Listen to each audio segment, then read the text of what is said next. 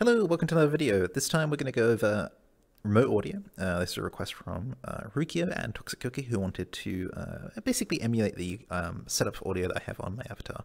So on my avatar I can take off my face and I can move it around, and you'll see that not only do the volume still work, but the audio source still does. This might not come across on the video, but I'm orbiting my face around the camera that I'm recording with right now, so it may show that the audio comes from my face and not from the face of the avatar, which is standard. If that didn't come across on the video, that's fine. I am recording videos for best audio, not for best laughs. But if you see me in game, you can ask me to show you how this works, and I'll show you how it works. But there's also a video here that shows you how to set it up. So let's get started. I'm going to be using this setup here, which is a simple Y-bot that's got a hat on. I wanted to make something simpler that wasn't my avatar, because my avatar is very complicated. If you want to follow along at home, go to my public folder. Inside my public folder, there's a folder called Tutorials. Inside there is Avatar Tutorials. Inside there is Remote Audio. The first option here is Remote Audio Base, and there'll be a second item here, which is Remote Audio Setup, which will be the result of me setting this up in the tutorial. So you can double check if you haven't done anything, if you've missed anything, you can check a working copy of it. So first of all, we're going to talk about how audio on an avatar works. So I'm going to go ahead and inspect the head of this avatar. And just actually, first of all, we'll talk about the beanie. So I've got a beanie here. It's a snapper. And I will link in the video description a snapper tutorial so you can see how snappers work. Assuming you're familiar with those, though, you can just follow along with the rest of it.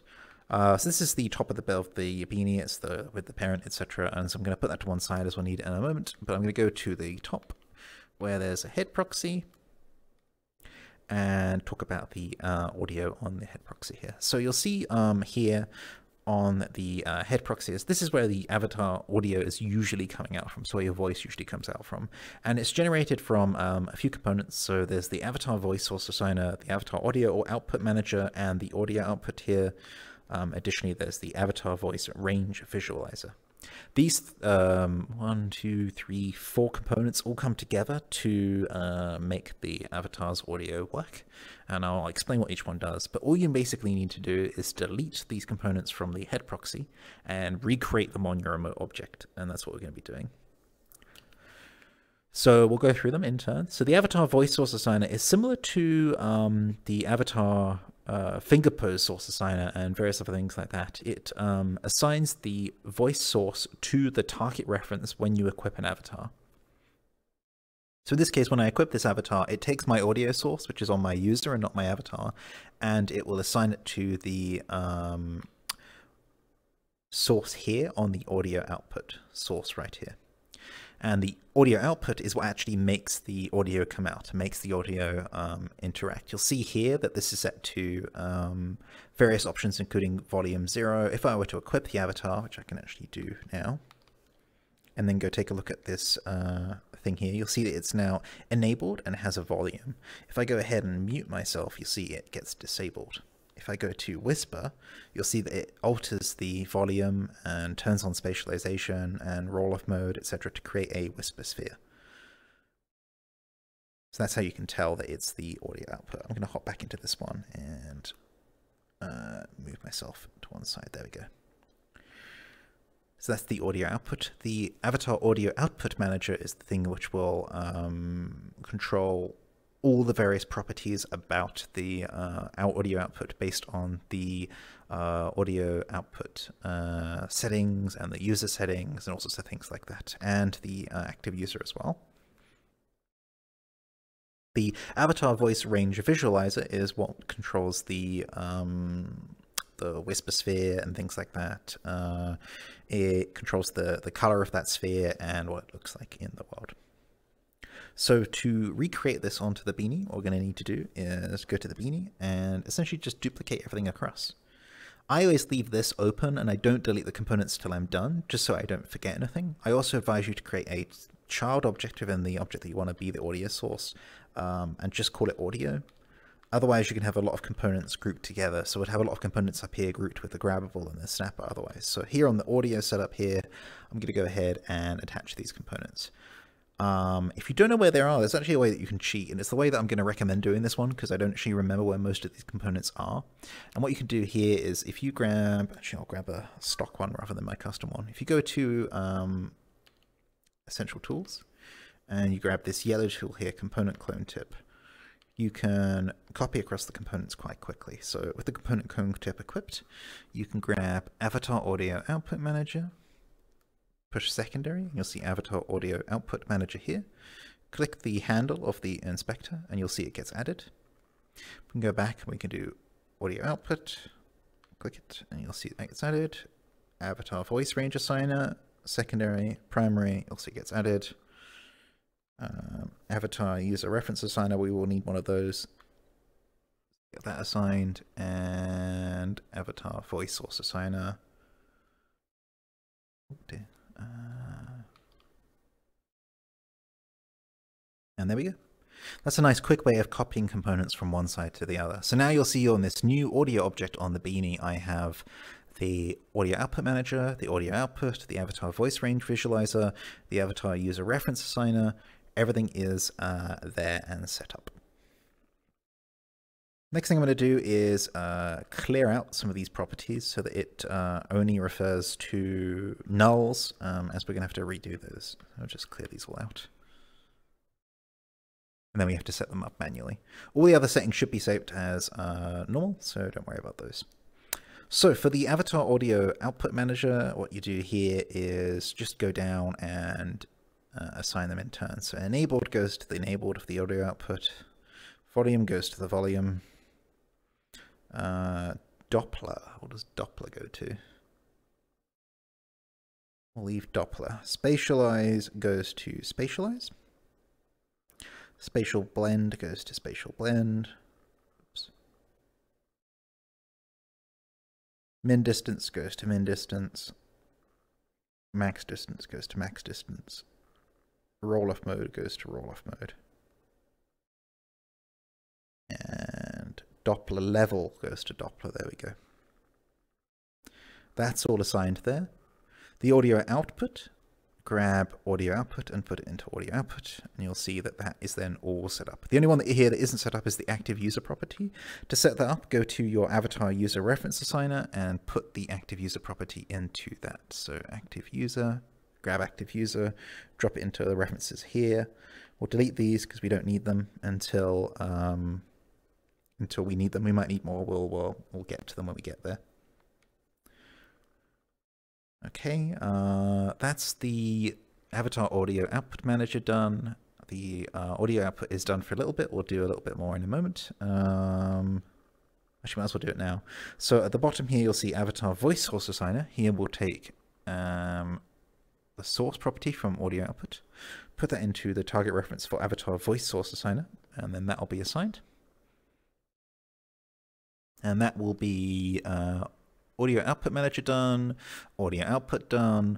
Now we just need avatar voice range visualizer sorted out. That needs a reference to the audio output, so we'll chuck that in. It needs a reference to the volume source, which is volume. It needs an active user, so we'll add another property to avatar user reference assigner, and we'll put active user into there. We also need a visual for the whisper sphere. To do that, you can go ahead and grab this, which is the voice range visual from the avatar proxy, head proxy. That is the whisper bubble, and go ahead and duplicate it and then move it across. When moving stuff across like this, especially the whisper sphere, make sure that you go to the top and do reset position. Also do rotation as well, because the rotation shouldn't matter. And then we can move the head proxy to one side, and we're going to need to pop the voice range visual out and assign a bunch of properties to that as well. So we will need the visual root, which is the voice range visual. We'll need active user as well, which means we'll need another property on the avatar user reference assigner. So I'll go ahead and, oh, I did that one actually. Well, we can always double check because it won't.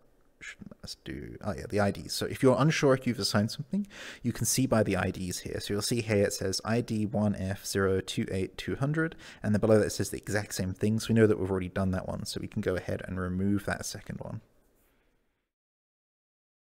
Okay, so that's active user done. The visual size, we need to go to the renderer, sphere mesh on water assets. Ah, that's on the scale property. So we can put that into the visual size there. And then color is the emissive color of the material that's on the voice range visualizer. So that can go into there like that. And with that, we should be done. So to test this, what I usually advise doing is going across to your head proxy here and just deleting the stuff that you've duplicated across. So I'm going to go ahead and delete the voice source assigner, delete the audio output manager, delete the audio output, delete the avatar voice range visualizer and the user reference assigner, as that now longer works. And then you're done, or at least you should be done. We will now double check. So what I'm going to do is go back to the audio slot here, which all has nulls in it right now, and equip this avatar. Head round to the front, and you'll see everything here is assigned. The source isn't assigned, which is interesting, because that should work. Oh no, I remember that has to be like higher up sometimes. As the user's has worked, but the voice source assigner didn't work. Okay, if this happens, the easiest way to do that is to go ahead and grab your component clone tip, grab the voice source assigner so that you've got it, and then head up to the root of the avatar. So we'll grab a second window to do that. Head up to the root, find the head proxy, select the head proxy, re-add that to the head proxy, and then assign it to the source here. And then it should find it, and then remove that one from your audio slot. So now if I equip this avatar and then re-equip this avatar, yep, now we've got the source assigned. So that source voice source assigner has to be on the head proxy. Sorry about that. So now all of these are assigned. You'll see everything here. Nothing here is null. Everything's assigned to the beanie, including the whisper sphere. So now what I'm going to do is take off the beanie, and I'm going to push the beanie away. And I'm going to enter Whisper Sphere mode. And you'll see here that the Whisper Sphere is attached to my beanie. And that means that the voice source is now coming out of the beanie and not the head of my avatar. So again, I can't really record this that obviously within Cyneos, but the voice is not coming from my head now, it's coming from that beanie. I've just noticed here that the size of this sphere is probably incorrect. Oh no, it's being driven, so that's probably okay. As long as that's 1 and that's, yeah, that's fine. So it's gonna drive the size of that sphere to the appropriate size for a whisper sphere. It looked slightly big, but then I remembered it's a hat that we're wearing. With this done, everything should work when you save and load the avatar. So what I'm going to do here is put the hat, actually get out of Whisper Sphere mode. Let's put the hat back on.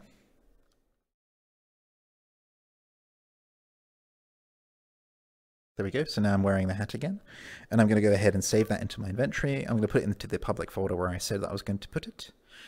So that's tutorials, avatar tutorials, remote audio, save. I didn't rename it, so I'll have to do that next, but we'll do that from here. So here you'll see that, let me swap to smooth POV, that I've got 2 in there now. I've got base, and then this will also be called base, but I'll rename it after the video. If I now spawn this avatar in, you'll see that there's a copy with the hat on. I'm going to close all these inspectors so that you can see that nothing funny is going on. I'm going to go ahead and equip this one, which isn't this one, so I'm going to delete this one. So I've equipped the new one here, and I'm going to go ahead and inspect myself. I'm going to head up to the head proxy, and you'll see again that the head proxy hasn't got any audio stuff on it, but it gives me a convenient way to get down to the hat here. So you can see we're on the beanie, and you'll see that the audio is set appropriately. Everything's all set up. All these are all set up with Opus streams, you know, all this is all pink, which means it's all driven. None of these are null. None of this is null. All of this is like all set up and good. If I go ahead and mute myself, you'll see that the enabled is turned off and that no one can hear my voice, etc. and stuff like that. That's all there is to it. I Hope you found the video helpful. I apologize for the jumping around and that mistake where I put the avatar voice source assigner in the wrong place, but still, within 15 minutes you'll know how to make remote audio. Let me know what you think. If you've got any questions, let me know. Check that folder that I referred you to, which is the tutorials, avatar tutorials, remote audio, and you'll see a base that you can play around with that's just a hat on top of the Ybot, and then one that's set up as well that you can play around with if you want to take a look at it. That's essentially exactly how this works. I will give you a quick look inside here just to prove that. Even though I said I wasn't going to, I will. So the mask has audio, and again, you'll see all of those components there. There you go. I will see you next time. Bye-bye.